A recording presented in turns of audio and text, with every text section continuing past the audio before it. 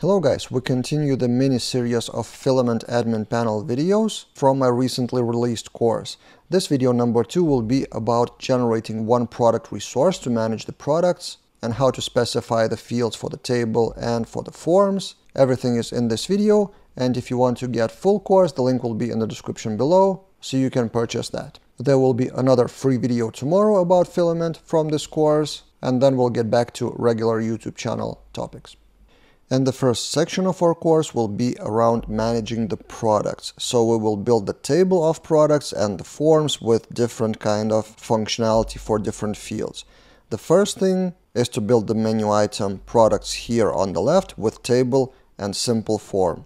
And for that, you need to understand that the core functionality of Filament is called resource. So resource is for managing typically one Laravel model. In our case, the model is product, and you need to create the resource which will build the menu item, the table, and the form. So if we scroll down to creating the resource, we need to run PHP artisan make filament resource and provide the model for that. The model is product. So we have make filament resource product. Successfully created. And what files do we have generated? App filament resources, and then it has product resource as the main file for the product resource, and then separately pages for listing the products, which is the table, and then create and edit form. And generally for now, we care only about the main product resource, which has two methods that we need to care about, form and table. And both of those, all we need to do is provide the columns. But even before providing the columns, we can already refresh our admin, and we can see products here already on the left. And if we click, it will not show anything. It actually tries to show the table, but we didn't provide what fields do we need. So it actually shows the 3 products from the database, which are these ones, just doesn't know what fields to show. And even new product already works with the form, which is empty for now. So let's cancel for now, and let's just show 2 fields in the very beginning, name and price. And to do that, in the table method, we provide the columns. Each column has its own class in the filament. So if we scroll down to the table, the most simple one is text column, and let's just copy and paste exactly to the columns, and name is exactly the field of our database field. And let's actually stop at here and refresh the page. Do we have the name? Yep, we do. So that's how field by field you just provide what you need to show in the table. And for now, let's have both name and price here. Without any changes, the price will be heavily modified in a future lesson, and we don't need any filters for now, but let's leave it for the future usage. And then in the form, we also define the fields. So let's define the same name and price.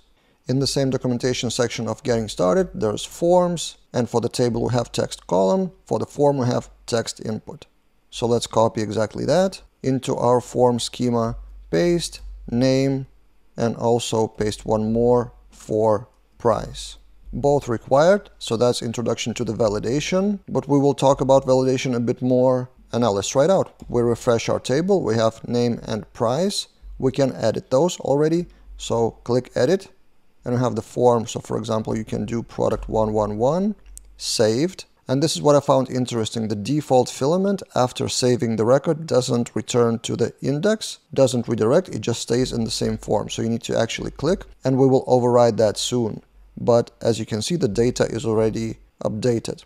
For new product, something, price 123, we create, and it's automatically redirected to the edit form, not to the list. This is also interesting. And again, we will override that. And if you want to delete that, that also works. You can check here and click delete selected, or you can go to the record itself, click edit, and click delete here. That's also an interesting UX decision.